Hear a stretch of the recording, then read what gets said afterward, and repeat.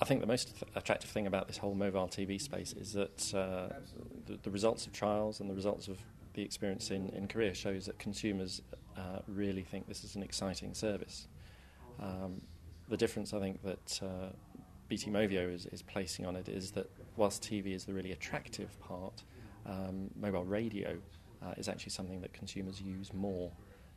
It's simply because I think the opportunities to use radio in a mobile environment are greater.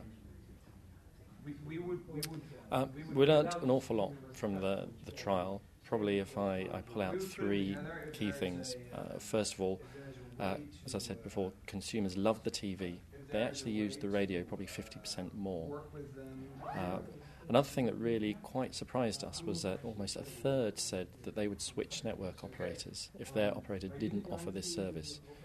So it could be a hugely disruptive service initially.